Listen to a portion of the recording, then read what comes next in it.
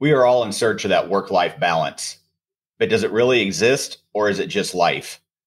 This week's guest, Aaron Hinde, who is the co-founder and president of LifeAid Beverage Company, talks about how instead of maybe searching for that balance in regard to time, it's more being intentional with the time that we do have, whether it be at work, whether it be with our friends, or whether it be at home. Be very intentional with that time. And ultimately, that is much more important than the balance of time.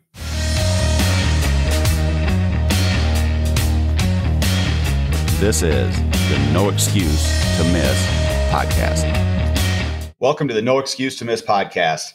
I'm your host, Scott Volquartsen, and this week's guest is one I've been looking forward to for a long time. He's a former chiropractor turned co-founder and president of one of the fastest growing beverage companies out there, LifeAid. I met him back at a conference in Boulder, Colorado a few years back and kind of been following what they've been doing, what he's been doing ever since. So I'm happy to have on the show, Aaron Hinde. How are you doing, Aaron? Doing well, Scott. Thanks for having me on. Thank you for taking the time. I appreciate it. So before we kind of get started, can you just give us a quick background of, I mentioned in there that you ran a chiropractic clinic, and from what I understand, it was very successful, but then you just decided to kind of take a career change or make a career change. Totally. Well, I've got about a 10-year, ADD issue that I work with. So, every decade or so, I'm looking for, the next growth opportunity. And, there came a time where, I had been working as a sports chiropractor for 10 years. I was, seeing, professional athletes, a lot of political figures in our local town of Santa Cruz. And where my mindset was at the time, I had kind of peaked out. I had a referral-based practice, 30 new patients by referral. I felt like I had kind of peaked from an income perspective and from what I could do and how many people's lives I could affect from a health perspective. Always being entrepreneurial, I really saw a need in the market. If you go back 11 years ago for, clean, healthy, functional products, when the whole market was flooded with, energy drinks, which nobody's drinking those for health reasons, with soda pop and that is just basically liquid sugar. And then you had, this kind of new wave of emerging functional brands with things like kombucha and coconut water that, kind of had a health halo around them, but, were kind of hippy dippy and had a very unique, different flavor profile. So I found a real need in the market to kind of take the kind of cool, sexy, hip factor of the energy drinks and marry them with some real true health benefits that we saw kind of emerging on the market. And that's where LifeAid came from. So when you got into that, it was obviously a very competitive space with all the energy drinks that had big money behind them. How did you have to kind of combat that in order to get your product recognized? Because back then, if we think about it, I think we all know now that energy drinks for the most part are crap, or a lot of them that are out there. Yeah. But back then they were still kind of being advertised as like the healthy alternative or healthy caffeine. So how did you kind of penetrate that market with a brand new product? Yeah, we went very niche, and that's what I would recommend to any entrepreneur, go as deep as you can with your core audience. It's so easy as an entrepreneur to chase every shiny object that's out there. And a lot of times that's spreading you very thin and taking you very wide. And we went down that road initially where we were getting spread thin. We had multiple products on the market. FitAid, PartyAid, and GolferAid were our first three. And so those are very different communities. We were putting on our polo shirts at a golf tournament and then, heading up to San Francisco and putting on our Burning Man gear for PartyAid. And then we'd be running back to Santa Cruz for a CrossFit event and, putting on our Lulu gear and Reeboks for CrossFit events. So, we were getting spread way too thin. And it wasn't until we really focused and tripled down on the CrossFit community, specifically with our FitAid recovery blend. And that's when we started getting some real traction. So the one thing I kind of noticed, and even back when I met you, and I think I asked you a lot of questions about this, was you had seemed to be very heavy, like into the ambassadors of trying to promote the brand. Was that very beneficial? Or because it seemed like you were a little bit ahead of the curve of what a lot of people are doing now? Yeah, we we were lucky enough to catch a few waves, right? We were very early to CrossFit. We're here in Santa Cruz, California, where CrossFit was founded. I started doing CrossFit way in the early days. So very early to that. And that, had a huge upswing. We were very early to Instagram, which, 11 years ago, Instagram was, doing basically what TikTok is doing now, and very early to influencers. So really partnering with, influential people that had large followings on Instagram to help, that had an authentic connection with our brand, to align and partner. Now the game has completely changed a decade later, right? Like those same tactics don't necessarily work to the degree that they used to, but you got to constantly be reinventing yourself and figuring out, okay, what's working today? Because what worked yesterday doesn't necessarily work today. And that's something we found too, is like that whole influencer game has changed. And we struggle in our industry because so much is restricted on what we can do. Yeah. We can't necessarily do a lot of the sponsored post or paid advertisements like most companies can. Yep. So we have to kind of find ways to work around that under the guidelines. And people will say, why don't you jump to a different platform? But for us, everybody's still on, right now, Instagram or TikTok or whatever it might be. So we may move to that other platform, but that doesn't mean we're going to reach new audiences there. Yeah. Well, I would say for you guys, like there's an emergence of more conservative platforms that are coming to the market. Whether they get adoption and traction is another thing. There's some early signs that that are hopeful, but you figure, okay, gun owners typically, a little bit more conservative of an audience. So, where can you plant your flag? Where can you go that you're not going to be cancelable? Is, I've been studying a lot lately, like, what's it mean to be uncancelable? You see all this craziness that's occurred over the last 2 years where people that defied the status quo, and now as we've had time and we can look back in the rearview mirror, they were actually correct, but they still were canceled and they've never been reinstated, right? This is happening in academia, it's happening in media, it's happening for, basically anyone that is questioning. And we can talk about COVID, we could talk about, Russia, Ukraine. There's a lot of different things, that have happened over the last couple of years. So, going deep where your audience is already at, doing something that, you're not where you're uncancelable, and finding, authentic people that really get behind the product. When my place burned down, in 2020, and I lost, my basically my life's work up there up in Santa Cruz, I had 20 minutes to grab a few things. And one of the things I got was your gun. And the reason that was one of the things that I got, because in my mind, like just my perceived value of that piece of equipment, my joy around shooting it, the quality of the craftsmanship, like that was one of the things that made it into my car, And so you have a lot of people in your community that when they experience your product, they're like, man, this thing is amazing, right? And so how do you, market to and find more like-minded people that have the disposable income, that appreciate, firearms, that find, the joy in shooting and that kind of thing, and really focus and target that, and don't get distracted by all the other things, right? You don't want to get distracted by people that are looking for $100 22s, or you don't want to get distracted by people that are completely, anti-gun, right? You want to go to people that can afford high-end and appreciate high-end quality firearms. And you said something earlier where you had to focus really on like a niche market. Yep. And we've kind of done that in the rimfires, and it's been tempting. A lot of times we get a lot of people ask, why don't we get into the larger calibers? Why don't we get into center fires? But it's one of those things, we kind of know our lane. And when we stay there, and I'm not saying at some point we may not branch out into other markets, but we haven't maximized what we can do where we're at. So totally. Why would you get distracted? Like, think about all the big boys that dominate the high caliber stuff. Why be David versus Goliath when you could be Goliath in your own lane?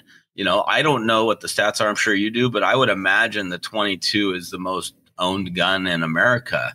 It's typically, the most approachable from, any skill level. It doesn't create any kick. The ammo tends to be the cheapest. Like, that's a great market to be the top dog in, Yeah. And right now we're as busy as we've ever been. One thing I mentioned earlier is that I kind of follow, what you're doing. The one thing I've always admired is like the culture that you have built at Life Aid. Everything from the company parties you put on with the DJ, or, I've seen you guys out on, the boats or the yachts doing different things. Is that something that you learned from somebody else, or something that you just always wanted to do as you grew your company? It's part of Orion and I's just lifestyle and culture. I mean, look, a lot of people talk about work life and personal life and, and personal development, say.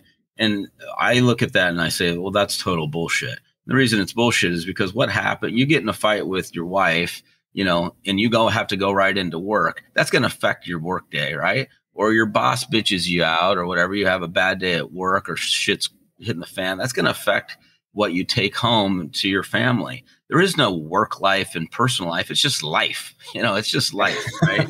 So, creating a experience that everybody wants to be a part of, they can get around, understanding that, it is just life. And how do we create an experience for this part of life when we happen to be, at work or behind our desk that is fun?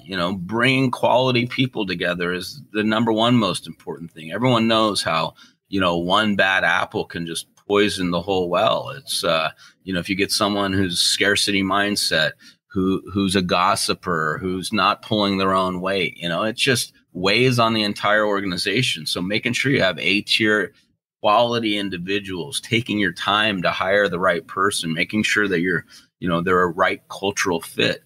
So bringing the quality people on board that are all motivated and aligned around what needs to get done, and then creating an environment that's fun for everybody, And does that mean cutting loose once in a while? Yeah, it means cutting loose once in a while. We have our happy hours here.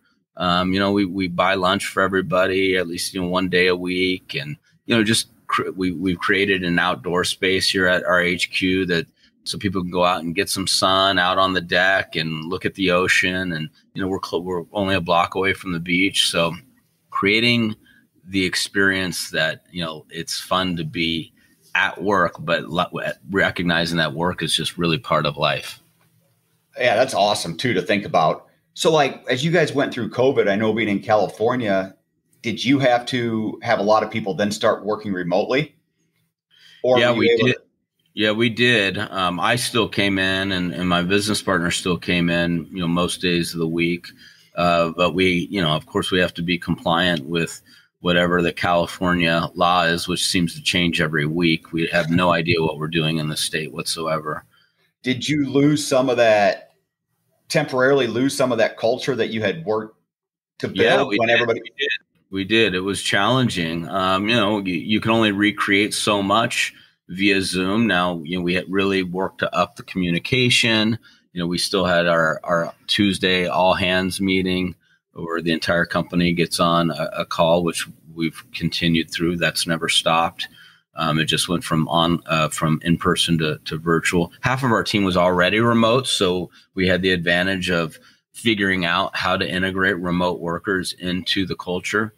But one thing we did, at the end of last year is we had a big onboarding, since we hadn't had an in-person onboarding in a while. And we had 20 new hires come out for that, and department heads. And then we dovetailed it right into our Christmas party. And typically the Christmas party, everybody's invited, but, we're not paying for travel for the out-of-towners to come in. If they want to come in, they're welcome to. And we do pay for everybody's hotel room and a nice, awesome dinner down at the Dream Inn, which is a beautiful hotel right on the beach here.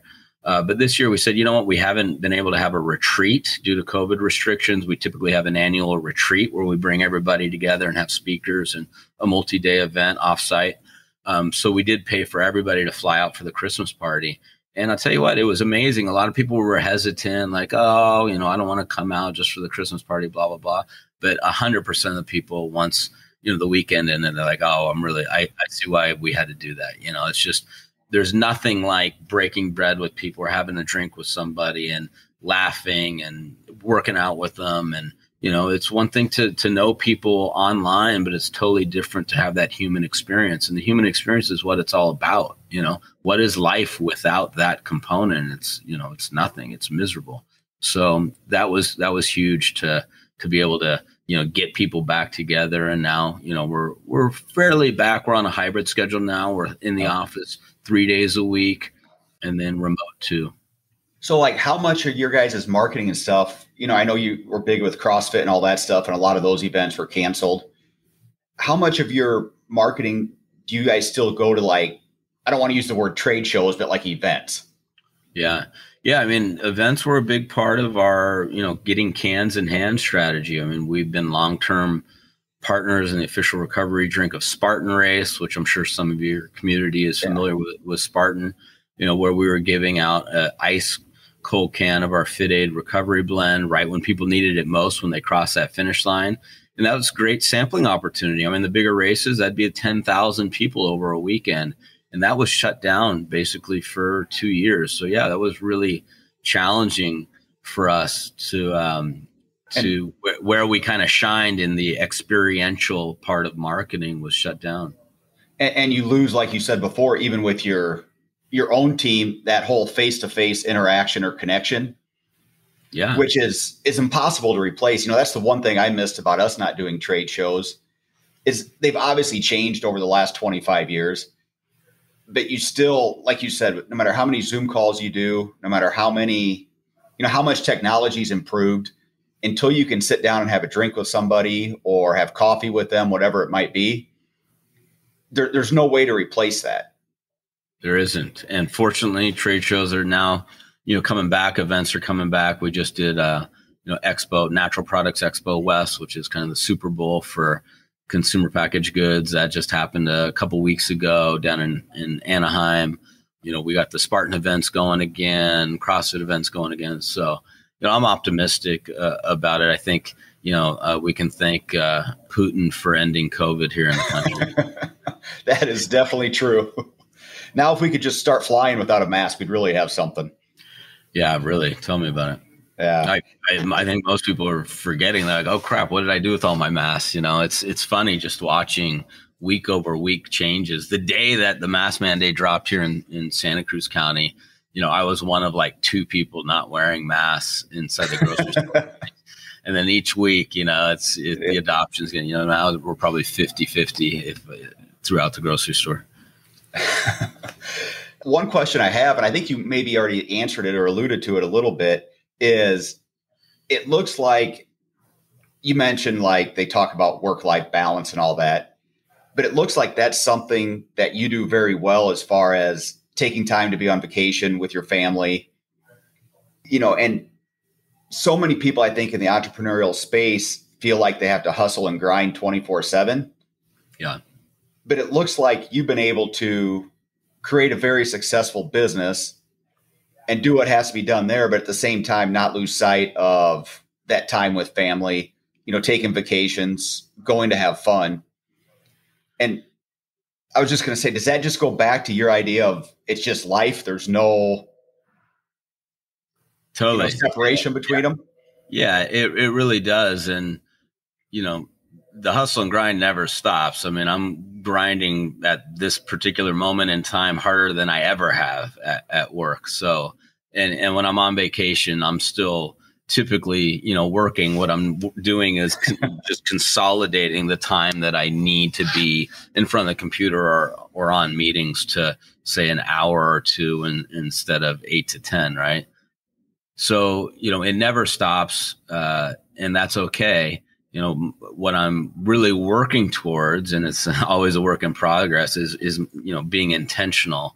So, if I'm out, on the beach with the kids, I'm on the beach with the kids, or if I'm having dinner, I'm having dinner. And, but if I'm in front of the computer and in a meeting, I need to be in front of the computer and in the meeting, getting it done. So being very focused, intentional, with the time that I have. Because what I've realized, especially with family and kids and being an entrepreneur, so many of us really look for, again, this kind of work-life balance, quote unquote. And we look at it from a time perspective. like, oh my gosh, I'm spending, 10 hours a day at work and weekends. So I need this like equal amount to balance out this supposed ratio that's in our mind with the kids or with my wife or whatever. And that's never going to happen. It's never going to happen, right? It's always going to be 10-1 or 15-1. But that's okay, is what I realized. It doesn't need to be balanced from a straight time perspective. Where we screw up is we're unintentional about the time that we have.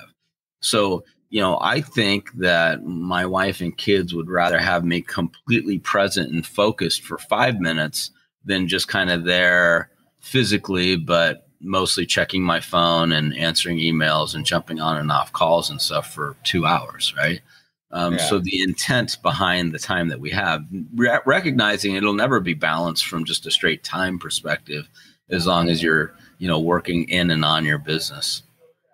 And that's something that I still have to work at, and I've learned to get better, is when I'm doing something with my family, be doing it with the family, not, checking emails or emotionally or mentally detached because I'm trying to think of a problem at work or whatever it might be. And over the years, I've learned if I can give 15 to 30 minutes with my, when my kids were a little bit younger, that's all they really want. And then they're ready to go do their own thing anyway. Right. Totally. If they have to spend an hour with me, it's like torture anyway. Exactly. Yeah. And the challenge with the, former way of doing things where you're, constantly distracted is what happens is there's a whole layer of guilt that forms. So when you're at work and you should be focused on work, you're actually thinking about how you're screwed up at home. And so you're distracted from what needs to get done at work by your lack of performance at home. And then when you're at home, you're thinking about work and, you're screwing up on both sides of it. So it's much better to just be very intentional, for that defined amount of time. And then, then get back to what you got to get done at work. Yeah, completely agree with that. And something else I've always noticed is like you have a very interesting perspective on different things and very insightful when it comes to, I'll just say, life in general. Is that something that you continually work on or something you've always had? Have you always? Yeah, continual work. Continual work. Yeah. As my wife will tell you, I'm a work in progress. Yeah, she said, I'll tell you a little story. She said to me, I got married. She was older than me, 8 years older than me. So I was 27, I believe. And she said, right when we were getting married, she says, when you're 35, honey, you're going to be perfect. Right? Here I am, late 20s. I'm like, I don't know how to take that one, but I'm like, okay, good. I got something to look forward to. And then she, here comes my 35th birthday, and she has this, we have this big party and everything, and all our friends over. She takes me aside and she goes, remember when I told you when you're 35, you're going to be perfect? I said, oh, yeah. She goes, I meant 40. Well, I'm 46 now. I'm still working on it. So, that's the way life is, right? You got to, my priest told me one time, he said, life is like a salmon swimming upstream, right, to the spawning grounds. Like, if you stop putting in the effort, if you stop moving, the current's going to just take you right back out to the ocean. Like, there is no, stagnation is death, right? We talked about it a little bit earlier, but if you're not constantly progressing or constantly moving, and it's really interesting if you look at it from a micro or macro perspective, right? If you look at biology, the biggest sign of life, like inside the cell, is that things are moving around, like a sign of death is stagnation. You take a pool of water and have no movement, give it time, it gets rancid. Like, lack of movement is death. So we constantly need to be improving. We constantly need to be moving forward. And a lot of times we have to take steps back to actually move forward. We look at things that happen in our lives, and our perspective needs to really shift to things are happening to us. Things are happening for us, not to us, meaning we're not subjective. We're not a victim to life, but life is actually conspiring on our behalf, even through the most challenging things. Like, I've had massive challenges in my life over the last 25 years. And one of the biggest shifts that I've made is really approaching and looking at things like, okay, there's a lesson here. There's growth on the other side of this obstacle, bring it on. It may not be fun. I might not be happy about it, but breathe. You're not a victim. You have a choice on how you react to this situation. It's not cause and effect like we were taught when we were kids, right? Everything's about cause and effect. No, it's cause plus reaction equals effect. How we react is the variable. Things are happening all the time. Shitty things happen, but how we react to them determines the outcome, not just the fact that they happened. And how difficult was that when you lost your place in the fire to kind of have that perspective? Yeah, I mean, it's challenging, but it's easy to have certain dogmas of life and have, this outlook and, that's just like, oh yeah, this is what I believe, and never have it challenged. Cause then it's like, well, do you really believe that? Or is that just some bullshit that you spout off on podcasts? Right. So it's not until the obstacle is actually right in front of you, you go, okay, this sucks. This is a massive obstacle, but do I believe my own bullshit or not? And if I truly do, then I got to say, okay, where is the lesson in this? Where is the opportunity? And specifically looking at the property burning down, it's like, okay, that's, 18 years of my life, blood, sweat, and tears, put into this property. I'm heavily underinsured. So it's a massive, financial hit. I no longer have the security of living off the grid and having my own solar, my own well, and, basically being self-sufficient in case shit hits the fan. Like, I'm not a prepper, but I, lived in an environment where external forces literally didn't affect me. Like when people would be like, oh my God, the power went out, or this happened on the news or whatever. I'm like, I don't care. Like, it's not that I don't care, but it doesn't affect me personally. And I don't, I'm not going to allow it to occupy space in my consciousness or worry, so to speak. Right. So when all that goes away, you got to look at it and go, okay, what is the lesson here? And the lesson for me, now that, some time has gone by and I've had a chance to reflect on it, is like, we assume that there's permanence in life, right? Like, you buy a house or you buy some land and, you build things, you lay bricks, you put in retaining walls, you assume that those are permanent because, you can't ever foresee anything happening to those things in your lifetime or your kid's lifetime. It's like, okay, I'm building this family compound. The kids won't have to go in debt to buy a house because now we all have our own place to live. It'll be multiple generations will live here. I'll be an old great grandpa, on my rocking chair, shooting my Volquartsen 22 and off the deck, and grandkids will be running around, right? That's a fallacy though, because by definition, all material things have a beginning and an end. All material things. And it may not have been in my lifetime or my kid's lifetime or their kid's lifetime, but eventually it all burns. Eventually it all crumbles. Eventually it look at throughout history, we're still uncovering, buried pyramids or the empires that have been covered by the ocean or covered, underneath thousands of years of erosion and dirt and debris and sand. Like, it all crumbles eventually. And as soon as we get that through our head, it adds a whole different perspective on life. Like the material stuff, it all comes and goes. So, why sweat it? Was I attached to a lot of the things I lost, my boat and my motorcycles and all that? Yes, I was very attached to it. It was very difficult to lose those things. I had real joy in using those things. But at the end of the day, they're all material. And then what's the opposite of that? The other lesson that was learned is like, there's things that, a lot of people discount in life as inconsequential that actually are permanent, And I'll give you the one that most people don't want to hear. I don't even want to face myself. Like, think about our thoughts, our thoughts. It's one thing to like be in alignment with the words that come out of your mouth and your actions and, to be a good husband and father and business owner and be a good citizen and all of that and act accordingly. And that's what we should all be doing. Absolutely. But just think about our thoughts, our thoughts have permanence. Once you think something, you can't unthink it, right?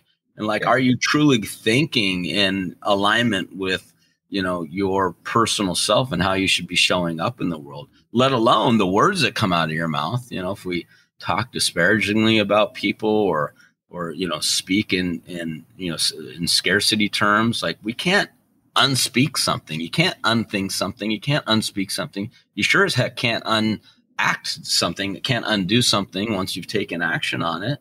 You could try to take corrective action, but you can't undo the original thing. Like, these are the things that have permanence in the universe. There's real energy behind our thoughts. There's real energy behind our words and our actions that are put out into the universe and can never be retracted.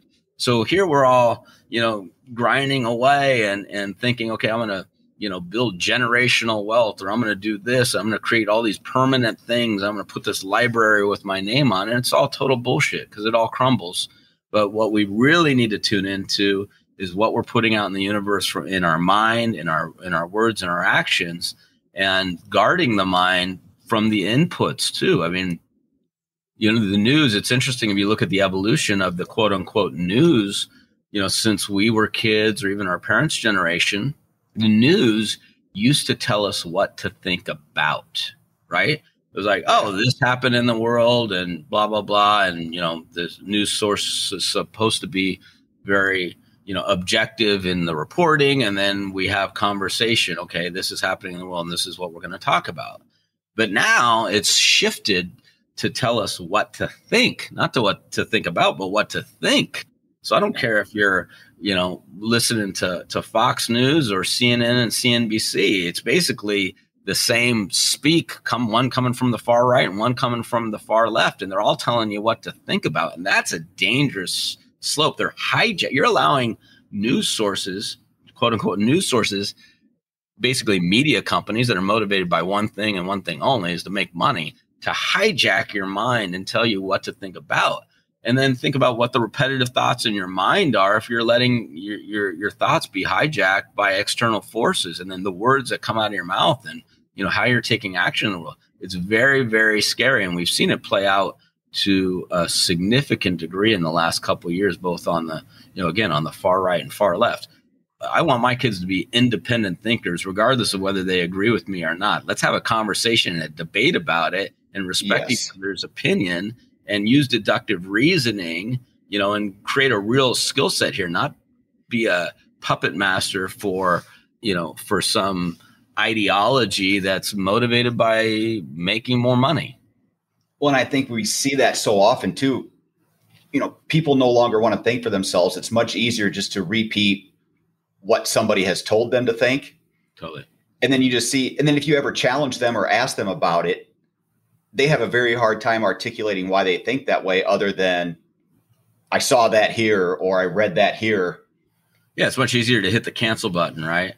Yeah. Like, God forbid you challenge, I look at some of the, what I consider some of the greatest thinkers of our time. Like, look at for a real person that's a conversationalist and asks right questions. Look at Joe Rogan. It's easy to, for quote unquote mainstream media to cancel him or discount him. But I was like, well, he's actually asking the right questions and having, engaging in conversation.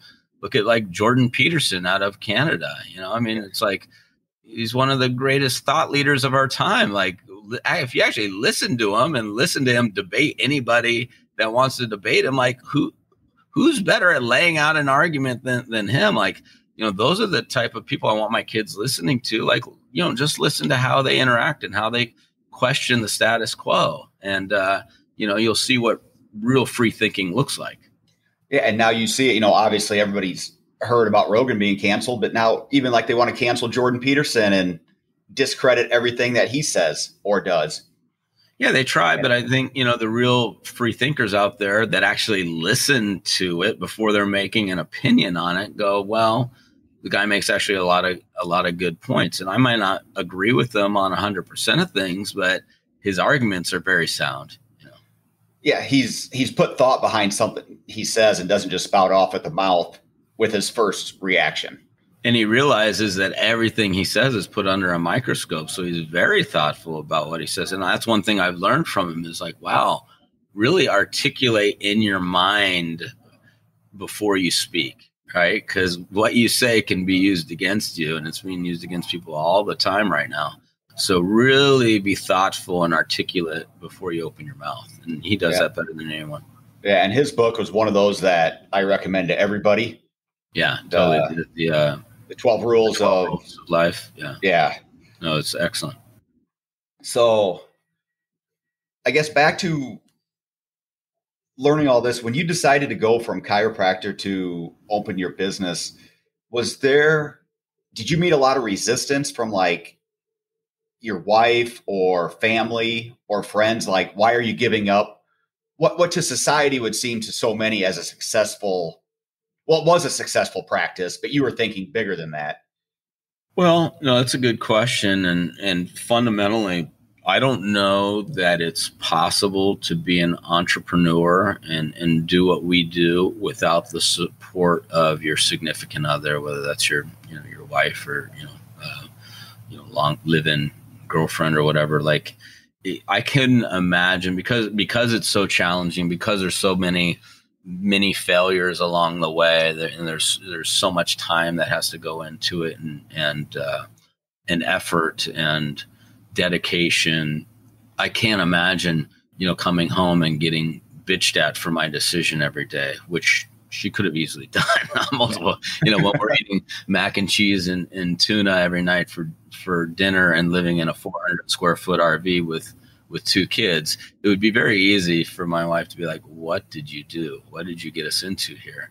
But she didn't. She's always been, very supportive. Even still to this day, when I'm, allowing things to get the best of me and feeling, overwhelmed, she's always been, the rock that's been there and said, honey, it's going to be okay. It's going to work out. It always has worked out. Look at the history. Like, why do you think it's going to be any different? I'm like, you know what? You're right. It always has worked out. What am I worried about? So having that type of support system is key. And I don't know that it's possible without it. And the one thing that I always give my wife credit for, and I assume it's very much similar to you, is, they have to be there, but they never get any of the credit. As business owners, it's kind of like the quarterback of a football team. They get all the blame and all the credit. Yeah. So my wife, like in my case, has to work behind the scenes. And we've had some of those things where things have happened and I'd had to say, just trust me. I trust me. It's in my gut. I know this is going to work out. And they have to have a lot of blind faith because she didn't necessarily see the vision that we had. Mm-hmm. She was just looking at the immediate issues or financial problems that we had. Mm-hmm. Sure. And that's all she could see. So I always give her a lot of credit for standing by me and believing in what we were trying to do. Yeah. I mean, having faith, that whoever is making the decisions is steering the ship in the right direction, and being a sounding board is always good, and making sure, like even with my business partner, we've got similar skill sets, but we also have very different skill sets, and we have different way of looking at things. And, I had never had in my kind of previous side hustles, so to speak, and little entrepreneurial ventures, one that has had this level of success. And, he's a big part of that because he brings a perspective, that I hadn't had. Like, for instance, I'm like full gas all the time, like go, go, go. And as 100 things need to line up and be, perfectly in order to see success in business. And one of those things or two of those things could completely sink the entire ship. Well, I would never account for those 1 or 2 things, and those would always come back to bite me, right? And now that I've really studied successful people and looked at this, it's like, what's the number 1 rule? Is always protect the downside, and that was never part of my thought process, and it was never part of my vernacular. But now it is. I've realized the hard way after losing it all a couple times now, that protecting the downside is probably a smart thing to do. Not probably, it is a smart thing to do. So where do you guys see Life Aid going? I know that in the past you've said that you've had offers, or at least I've read that you had offers to possibly sell the company, or, it's like a bigger conglomerate. But at the time, it was important to you to keep it under your guys' management. Yeah. Yeah. I mean, we are heads down, focused on execution, focused on people exchanging their unhealthy drink habits, or what they perceive as healthy, for actually clean ingredients. I mean, you look at, say, the energy drink market. We had Energy 1.0, which everyone knows, the big three, that kind of launched the energy drink market. No one thinks of those as healthy drinks. Then we've had the emergence of Energy 2.0, this performance energy drink category that's really crushing right now. The numbers are through the roof, and they have a perceived health halo around them. And they brought a lot of women into the marketplace that are drinking these newer energy drinks. But they still have the same old tactics, the same old BS. And if you actually turn around the can and look at it, they're artificially sweetened with sucralose or aspartame, even though on the front they may say naturally flavored, so it looks like it's a natural product, but it's not. Or they're playing the 2 servings per container BS when everyone knows you drink the whole thing in one sitting. Or they're full of sodium, which we already have too much sodium in our diet in America anyway.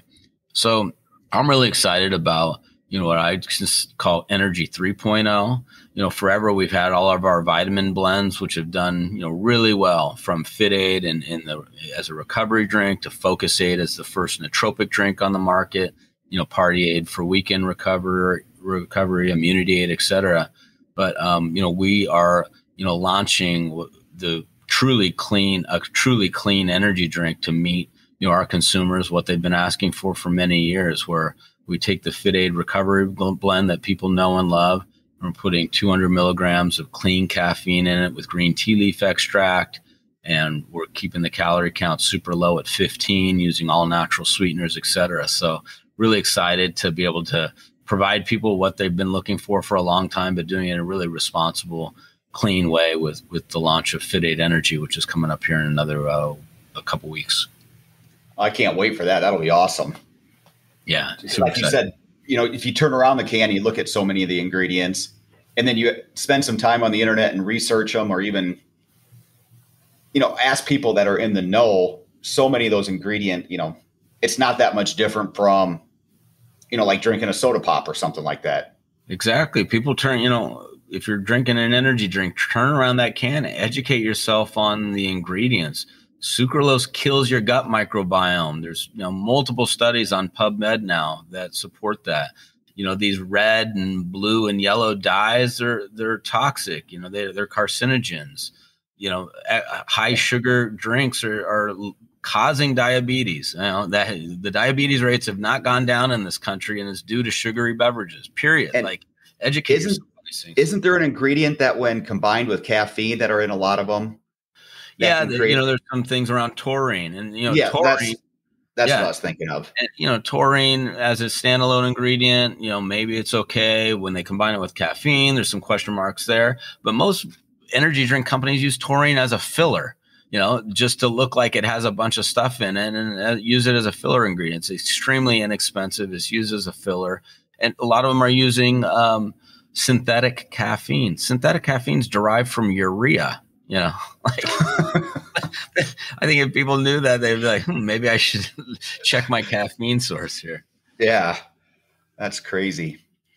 So one last question that I like to ask all of our guests this is, I always feel like behind every successful person that at some point in their life, they had a pivot. I call it a pivot point, but like a significant event that, whether it was good or bad at the time, kind of is largely in part responsible for where they are now. Can you think of anything like that? Oh yeah, absolutely. And, I would reframe the whole good or bad thing, because I don't know that there is good or bad, right? It's things are happening, and how we react to them determines the outcome. Some of the worst things in my mind at the time ended up being the exact thing that I needed in order to move forward. So for me, it was, going through a bankruptcy in 2000, 2009, I see in 2007, I'm looking around and all my friends from high school are making $15 an hour, are paper millionaires from real estate.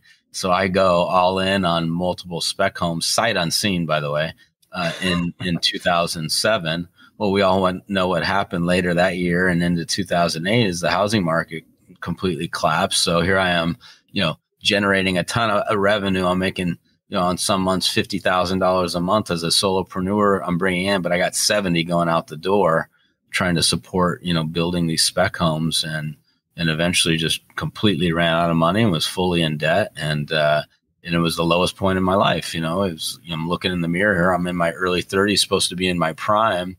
And, I find myself in the situation that I put myself in and as a complete failure, and really just had a long time to self-reflect and go, okay, I made a series of decisions to get me here. I can make a series of decisions to get me out. And that's where I really started changing my trajectory, starting practicing a daily morning routine, really focused on gratitude practice and, meditation and breathing and consistent with exercise and just everything that I have carried forward for the last, over a decade now was all a result of, that pivotal moment.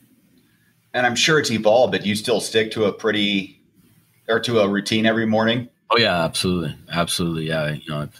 It has to do with keto coffee, Wim Hof breathing, yoga, some, meditation, morning prayer, some exercise. So, cold plunge. I've got my morning routine's pretty dialed.